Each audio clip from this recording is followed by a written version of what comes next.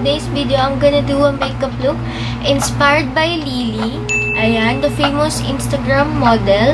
For those of you na hindi pa siya kilala, Lily Maymac is a pure Pilipina na lumaki sa Australia. Sobrang sikat niya sa IG. Meron siya, I think, 4 million followers. So, ayan, sobrang sikat siya. Yung malaki yung lips and may mole dito. So, ito-try kong gayahin lahat ng kung anong meron sa kanya. Okay, without further ado, let's get started.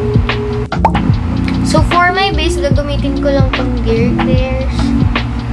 Illuminating supple blemish. Gagamitin ko lang yung hands ko sa pag-spread.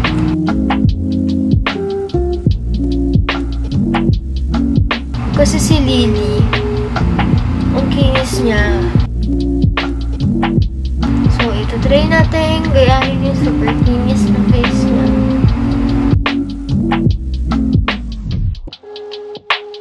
And, gagamitin ko lang din tong concealer. The saem, alam niyo na yan.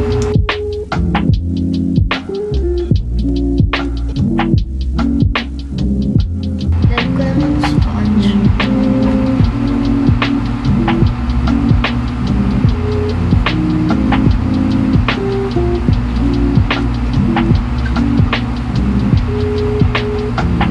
Then, isa-set lang natin siya ng translucent powder.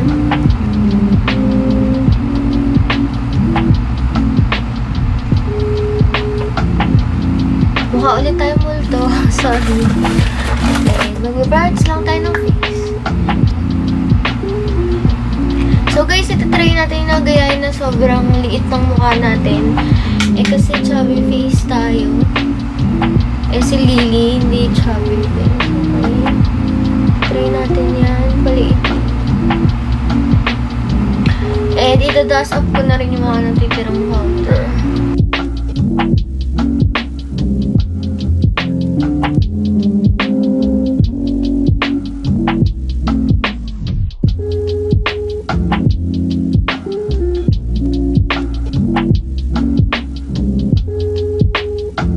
So, feeling ko mataba pa din siya.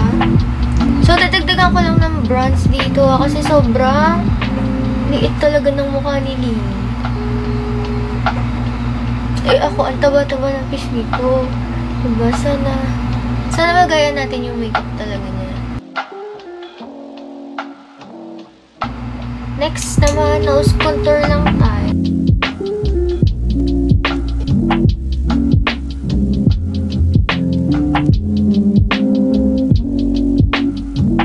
Upon checking sa picture niya, parang wala siyang highlight dito sa nose lang. So, mag-highlight lang din tayo sa nose. And, gagamitin ko to yung nabili ko sa Watsons.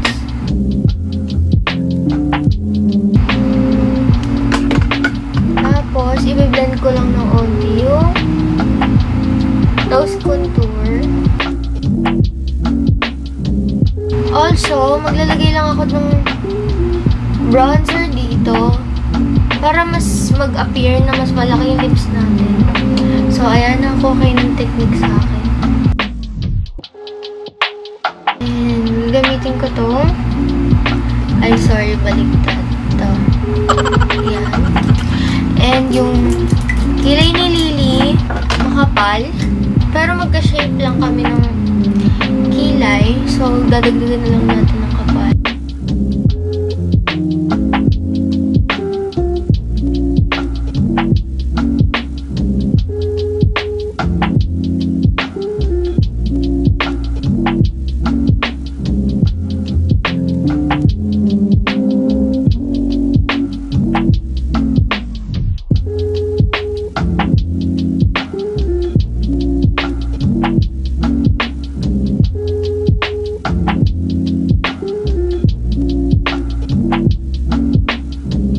So, ayan, ganyan yung kilay ni Lily sa picture. Ilinisin ko lang siya ng konti.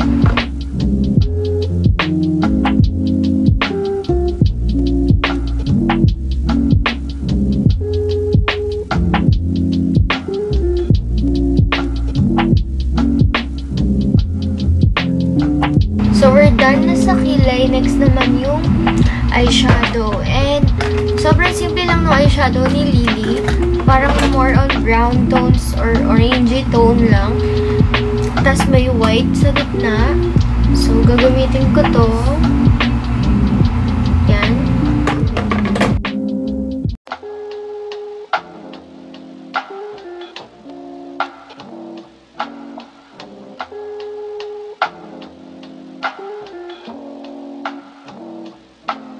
So, ayan. Parang ganyan lang yung eyeshadow ni Lily. And, naglalagay lang ako neto. Itong white. Parang white brown something. Sa baba.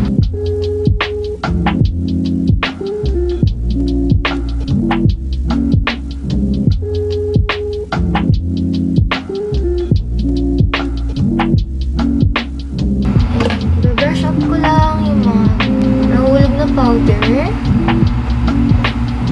So, ganyan lang. And, ito talaga yung pinaka-mahirap na part. Yung eyeliner ni Lily, mahaba kasi siya, tapos parang straight lang. Try kong gayahin yun.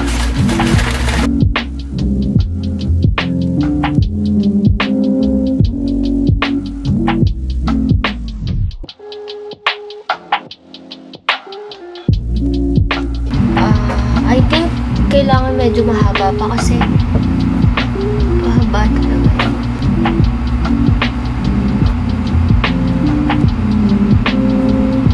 Oh, yan. Ganyan. Ganyan siya mag-eyeliner. Next naman, gagawin ko na siya sa kabila.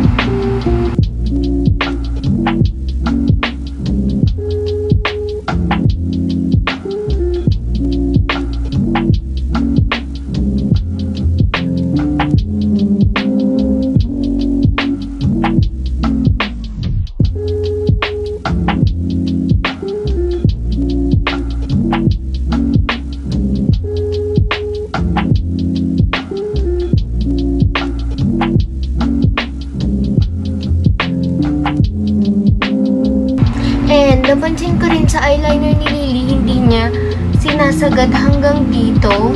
So, parang hanggang dyan lang lagi eyeliner niya. Parang mukha lang siya laging cat eye. So, okay na yan.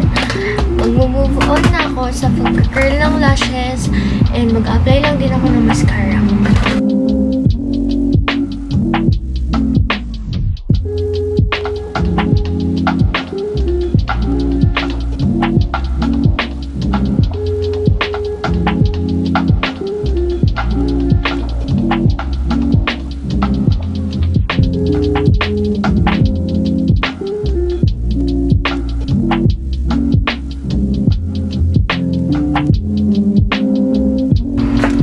Maglalagay lang din pala ako dito sa lower lash ng medyo brownish.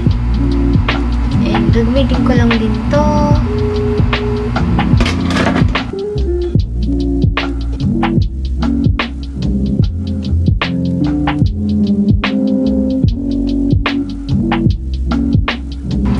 After that, maglalagay lang din ako sa lower lash ng mascara.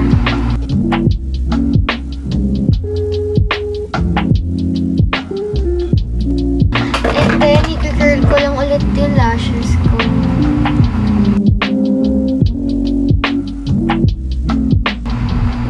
So, ayun na.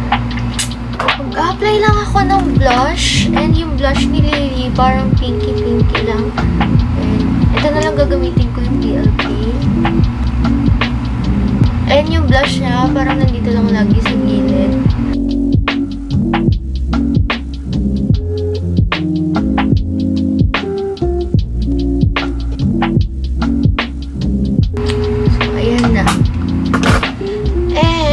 Part naman na tayo sa lips. Malaki nga yung lips niya. So, mag-a-apply ako ng lip liner para medyo malaki din yung lips natin. Tapos, dapat powder finish na lipstick. Sorry. So, ilaline ko lang yung lips ko. Gagamitin ko lang itong nichido.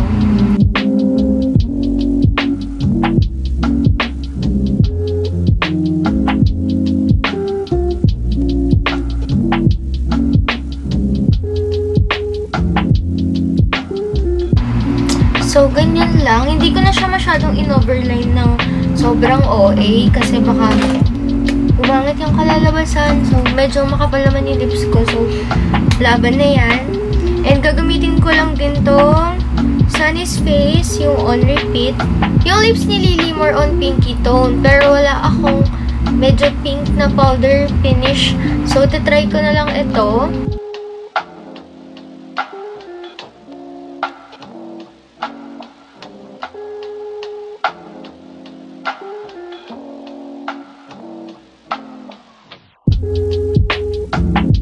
And, ang gagawin ko na lang ay maglalagay ako ng powder sa lips para medyo mag-light lang siya and mas mukha siyang powdery. Para mag-appear na mas mukhang malambot yung lips.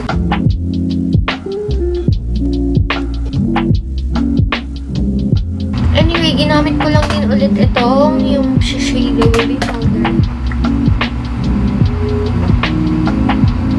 Ilalagay ko na lang lahat ng products din sa description box para makita nyo. In case na may na-miss ako or meron akong hindi nasabi. So, feeling ko okay na yan. Medyo mukha naman na siyang malaki. And lastly, maglalagay ako ng mold. So, nandito banda yung mold niya. So, tatry ko nang gawin.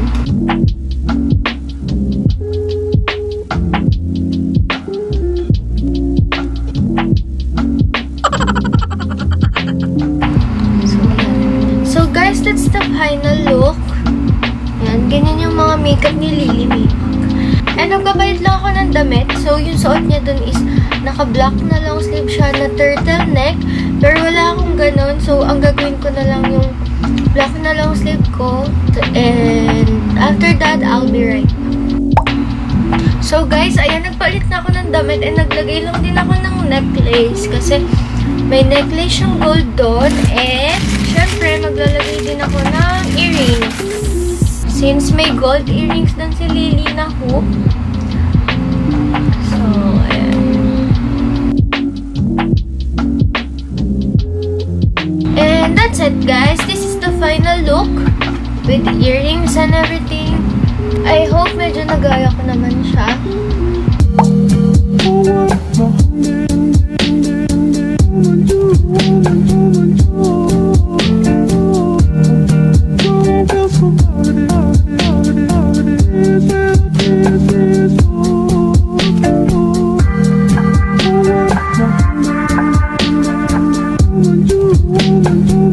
So that's it, guys. Tapos na ang ating inspired makeup look. So if you like this video, give it a thumbs up and subscribe to my channel. And also, click the notification bell button so that you will be updated for my next video.